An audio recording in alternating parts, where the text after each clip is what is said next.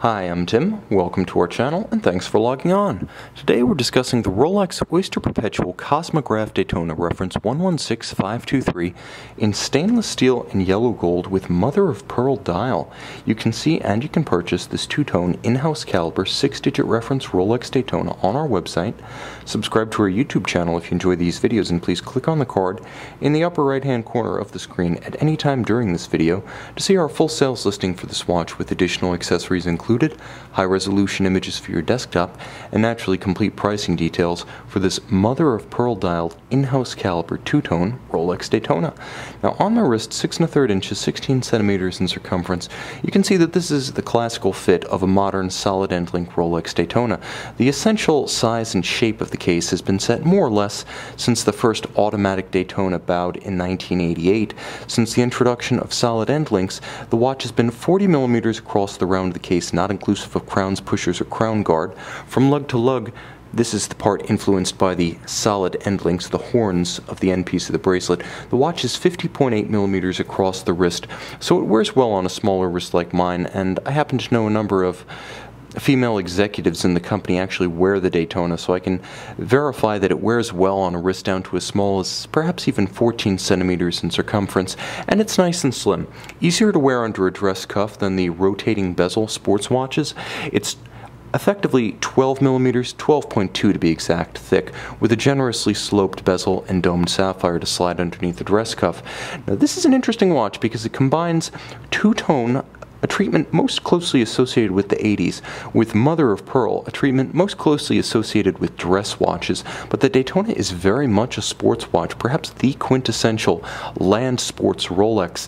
Of course, any Daytona, because of the name and the history as well as the tachymetric scale bezel, is evocative of motorsports. And actually this year, 2017, the Taylor brothers, winners overall at the Rolex 24 Hours of Daytona, received not the traditional steel Cosmograph Daytona, but the two-tone. Two-tone, and the Taylor brothers are millennials, is making a comeback among millennials, effectively a fashion statement replacing the white metals and rose gold of the 2000s. Yellow gold with steel is making a comeback, and on this watch, you wonder why it ever went away. The mother-of-pearl dial is stylish, rich, and creates a unique dynamic, showing almost every color of the rainbow as you move it through the light. It's almost like a prism, sort of a shapeshifter and color-changing chameleon of a dial. Richness is ensured thanks to the applied yellow gold Arabic numerals, indices, and yellow gold hands at center. You can also see how the yellow gold chapter rings of the sub-registers nicely contrast with the mother-of-pearl tones of the dial. Now, in terms of how the bracelet fits and feels, it's very much a solid end-link Rolex bracelet, so substantial, meaty, heavy in the hand.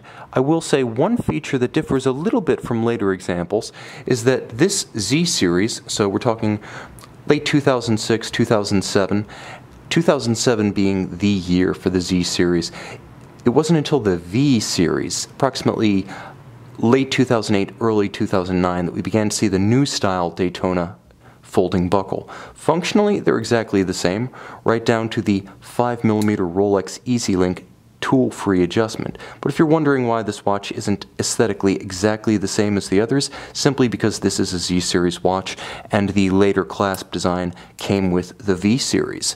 Mechanically, it's the in-house caliber 4130, 44 jewels, smooth bidirectional winding, a COSC certified Swiss chronometer. It has a full balance bridge for robust anchoring of the balance and the hairspring, and it features a free-sprung architecture, that is, the balance is adjusted via Rolex's proprietary micro-stella system, so bumps, vibrations, and disruptions on the wrist will have less of an impact on precise timing. Now, it also has a Breguet overcoil hairspring, such that positional or gravitationally induced timing deviation is less of a factor in the running of a watch featuring an overcoil. And this watch, not just a land sports watch, but with screw-down crown and chronograph pushers, also 100-meter water resistant, so if you do take it down to Daytona Beach to watch the 24 hours, you can cool off in the surf afterwards. Now, the watch features a column wheel and vertical clutch tandem, which is to say, underneath that screwed in and satin finished case back is a traditional column wheel actuator Crisp, you can hear it, you can feel it, it's a tactile pleasure to use, more expensive to make, harder to tune, it's the way Rolex does chronographs, but there's also a vertical clutch, so if you watch the seconds hand, it starts without jump, stops without stagger, and always resets precisely to the index at 12. Plus, if you like to run your chronograph continuously, the vertical clutch means there's no additional wear and tear on the movement.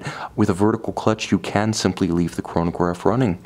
You can see and you can purchase this two-tone steel and yellow gold mother of pearl dial in-house caliber Z series Rolex Cosmograph Daytona on our website.